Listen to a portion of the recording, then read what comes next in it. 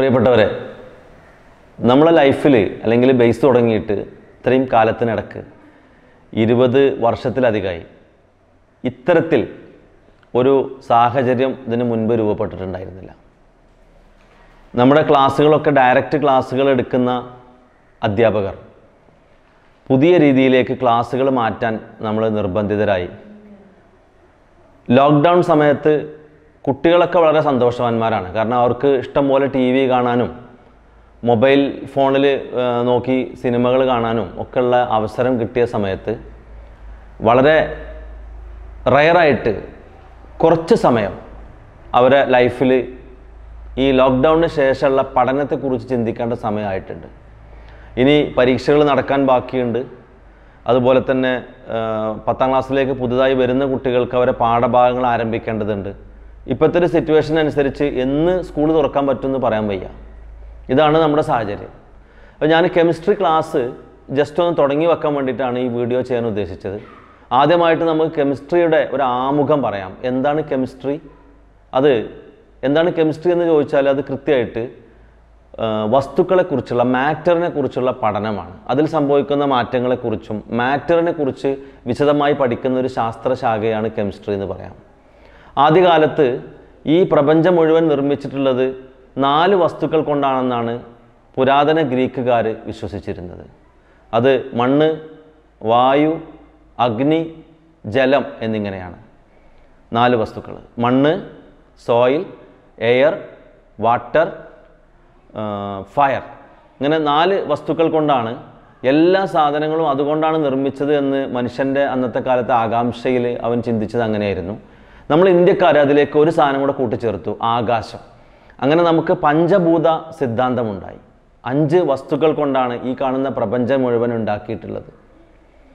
ഇതിൽ നിന്നാണ് ഉള്ളിൽ എന്താണ് എന്നറിയാനുള്ള ആഗ്രഹം അവന് ജനിക്കുന്നത്. ഓരോ വസ്തുവിൻ്റെയും ഉള്ളിൽ എന്താണ്, എങ്ങനെയാണ് അത് ആ വസ്തു ഉണ്ടായത്, അതിൻ്റെ ഉള്ളിൽ എന്താണ് നടക്കുന്നത്, എന്ത് മാറ്റമാണ് ഉണ്ടാകുന്നത്. ഹെഗലിൻ്റെയൊക്കെ പ്രധാനപ്പെട്ട ഒരു കോട്ടിങ് പറയുകയാണെങ്കിൽ ഉള്ളതെല്ലാം ഉള്ളതല്ല, ഉള്ളതായ ഉള്ളതിൻ്റെ ഉള്ളിലാണ് ഉള്ളതായ ഉള്ളത് എന്നൊക്കെ അദ്ദേഹം പറഞ്ഞിട്ടുണ്ട്. അത് ഫിലോസഫിക്കലാണ്. കാരണം ദൈവ സിദ്ധാന്തത്തെക്കുറിച്ചാണ് അദ്ദേഹം ആ വാക്കുകളിലൂടെ സൂചിപ്പിച്ചത്. എന്താണെങ്കിലും വസ്തുക്കളുടെ ഉള്ളിൽ എന്താണെന്ന് അറിയാനുള്ള ആകാംക്ഷ പണ്ട് മുതലേ മനുഷ്യനുണ്ടായിരുന്നു. പഞ്ചഭൂത സിദ്ധാന്തത്തിൽ നിന്ന് ആറ്റം സിദ്ധാന്തത്തിലേക്കും ആറ്റം സിദ്ധാന്തത്തിൽ നിന്ന് ഇന്നത്തെ രൂപമായ ക്വാണ്ടം മെക്കാനിക്കൽ മോഡൽ ഓഫ് ആറ്റത്തിലേക്കൊക്കെ ശാസ്ത്രം വളർന്നു. ഇപ്പോൾ നിൽക്കുന്നത് എല്ലാ വസ്തുക്കളും നിർമ്മിച്ചിട്ടുള്ള ഏറ്റവും ചെറിയ അടിസ്ഥാന കണമായ ബിൽഡിംഗ് യൂണിറ്റാണ് ആറ്റം എന്നും ആറ്റത്തിൻ്റെ കേന്ദ്രമാണ് ന്യൂക്ലിയസ് എന്നും ന്യൂക്ലിയസിൻ്റെ ഉള്ളിൽ പ്രോട്ടോണുകളും ന്യൂട്രോണുകളും ഉണ്ടെന്നൊക്കെ നമ്മൾ പഠിച്ചിട്ടുണ്ട് ചെറിയ ക്ലാസ്സുകളിൽ. ഇപ്പോൾ നടക്കുന്നത് ആറ്റത്തിന് ഭാരം നൽകുന്ന ന്യൂക്ലിയസിൻ്റെ ഉള്ളിലുള്ള പ്രോട്ടോണിൻ്റെ ഭാരം തീരുമാനിക്കുന്ന ഒരു കണത്തെക്കുറിച്ചാണ് ഇപ്പോൾ ചർച്ച നടക്കുന്നത്. അതിൻ്റെ പേര് ദൈവകണം എന്നാണ്. ഹിഗ്സ് ബോസോൺ എന്ന് ശാസ്ത്രലോകം അതിന് പേരിട്ടിട്ടുണ്ട്. അതിലെ ഗവേഷണങ്ങളാണ് ഇപ്പോൾ നടന്നുകൊണ്ടിരിക്കുന്നത്. പുരാതന മനുഷ്യന് 2 ആഗ്രഹങ്ങളാണ് കാര്യമായിട്ടുണ്ടായിരുന്നത്. അതൊന്ന്, ജരാനരകൾ ബാധിക്കരുത്, മരിക്കരുത്, നിത്യയൗവനം ഉണ്ടായിരിക്കണം എന്നതായിരുന്നു. അതിനൊരു മരുന്നുണ്ട് എന്ന് അവർ വിശ്വസിക്കുകയും ആ മരുന്നിന് വേണ്ടിയിട്ടുള്ള അന്വേഷണങ്ങൾ ഇന്നും നിർത്തിയിട്ടില്ല എന്നുള്ളതാണ് സത്യം. എങ്ങനെ ആയുസ് കൂട്ടാൻ പറ്റും, എങ്ങനെയാണ് വരുന്ന അസുഖങ്ങളെ ചെറുക്കുക, എങ്ങനെയാണ് നമ്മൾ തൊലി ചുളിയാതിരിക്കുക, എങ്ങനെയാണ് മുടി നിരക്കാതിരിക്കുക എന്നൊക്കെ മനുഷ്യൻ ഇപ്പോഴും സജീവമായി ചിന്തിച്ചുകൊണ്ടിരിക്കുന്നു എന്നുള്ളതാണ്. അപ്പോൾ ജരാനരകൾ ബാധിക്കാതെ ചിരഞ്ജീവിയായി ജീവിക്കാനുള്ള ഒരു മരുന്ന് കണ്ടുപിടിക്കാനുള്ള ആദ്യകാല ശ്രമങ്ങളാണ്. നമ്മളെ ഇന്ത്യൻ മിത്തോളജിയിൽ അതിന് അമൃത് എന്നാണ് നമ്മളതിനെ വിളിച്ചിരുന്നത്. രാമായണത്തിലും മഹാഭാരതത്തിലൊക്കെ അമൃതിനെ കുറിച്ച് പരാമർശങ്ങളുണ്ട്. രണ്ടാമത്തെ കാര്യം, വില കുറഞ്ഞ വസ്തുക്കളെ വില കൂടിയ വസ്തുക്കളാക്കാനുള്ള ഒരു മാന്ത്രിക കല്ലുണ്ട് എന്ന് ആളുകൾ വിശ്വസിച്ചു.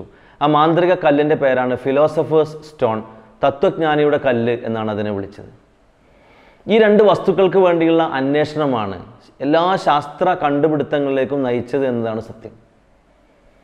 മഹാഭാരതത്തിലൊക്കെ പറയുന്നുണ്ട്, രാമായണത്തിൽ പറയുന്നുണ്ട്, പാലാഴി മന്ദരപർവ്വതത്തെ തലകീഴായി മറിച്ചിട്ട് വാസുകി എന്ന പാമ്പിനെ കയറാക്കി പാലാഴി കടഞ്ഞപ്പോൾ അമൃത് പൊങ്ങി വന്നു.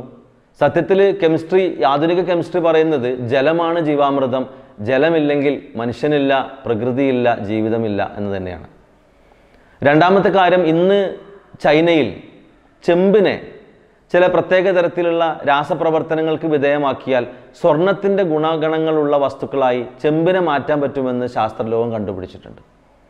അപ്പോൾ ഫിലോസഫി എന്ന് പറഞ്ഞാൽ തെളിവില്ലാതെ മനുഷ്യൻ്റെ സങ്കല്പങ്ങളാണ്. ഈ സങ്കല്പങ്ങളെ, രണ്ട് സങ്കല്പങ്ങളെക്കുറിച്ചാണ് നമ്മൾ പറഞ്ഞത്. അത് ഇതിൻ്റെ പിറകെയുള്ള അന്വേഷണങ്ങളാണ്. യഥാർത്ഥത്തിൽ പേപ്പർ, മഷി, ഗ്ലാസ്, ആസിഡുകൾ തുടങ്ങിയ പല വസ്തുക്കളും കണ്ടുപിടിക്കാൻ അത് ഇടയാക്കി. ആ കണ്ടുപിടുത്തങ്ങൾ ഈജിപ്തുകാരൊക്കെ അവരുടേതായ പുസ്തകങ്ങൾ എഴുതി വെച്ചു. ആ പുസ്തകത്തിൻ്റെ പേരായിരുന്നു കെമി എന്ന അവരുടെ പുസ്തകത്തിന് പേരിട്ടു. പിന്നീട് അറബികൾ അത് വികസിപ്പിക്കുകയും അവരുടെ കയ്യിൽ ആ കെമി എന്ന പുസ്തകം എത്തുകയും അതിൻ്റെ പിറകിൽ അവർ അൽ എന്ന ഒരു ആർട്ടിക്കിൾ ചേർക്കുകയും അൽക്കെമി എന്ന ശാസ്ത്രശാഖ രൂപപ്പെടുകയും ചെയ്തു. നമുക്കറിയാം പൗലോ കോയിലോയുടെയൊക്കെ പ്രശസ്തമായ നോവൽ അൽക്കെമിസ്റ്റ് എന്ന് പറയുന്നത് ഇത്തരത്തിലുള്ള ഒരു ഇൻഡ്യൂഷൻ്റെ പിന്നാലെയുള്ള നിരന്തരമായ മനുഷ്യൻ്റെ അന്വേഷണ ത്വരയെക്കുറിച്ചും അവൻ്റെ യാത്രകളെക്കുറിച്ചൊക്കെ പറയുന്ന ഒരു നോവലാണത്. അപ്പോൾ അൽക്കെമിയിൽ നിന്നാണ് ആധുനിക കെമിസ്ട്രി രൂപം കൊണ്ടത്. ആധുനിക കെമിസ്ട്രിയിലെ പ്രധാനപ്പെട്ട ഒരു കാര്യമാണ് ആറ്റം എന്താണ്. എല്ലാ വസ്തുക്കളെയും നിർമ്മിച്ചിട്ടുള്ള വസ്തുക്കൾ പഞ്ചഭൂതങ്ങളല്ല എന്നും അത് മണ്ണ്, വായു, അഗ്നി, ജലം, ആകാശം എന്നിങ്ങനെയുള്ള വസ്തുക്കൾ കൊണ്ടല്ല എന്നും അത് ബേസിക് ബിൽഡിംഗ് യൂണിറ്റായ ആറ്റങ്ങൾ കൊണ്ടാണെന്നും ആ ആറ്റങ്ങൾക്കുള്ളിൽ വീണ്ടും സൂക്ഷ്മകണങ്ങളായ പ്രോട്ടോണുകളും ന്യൂട്രോണുകളും ഇലക്ട്രോണുകളും ഉണ്ട് എന്ന് ശാസ്ത്രം നമ്മൾ കണ്ടെത്തിയതൊക്കെ നമ്മൾ പഠിച്ചതാണ്. 10ാം ക്ലാസ്സിലെ ആദ്യത്തെ പാഠഭാഗം ഇലക്ട്രോൺ വിന്യാസവും പീരിയോഡിക് ടേബിളും അതാണ് അതിൻ്റെ ചാപ്റ്ററിൻ്റെ പേര്. ഇലക്ട്രോൺ വിന്യാസവും പീരിയോഡിക് ടേബിളും.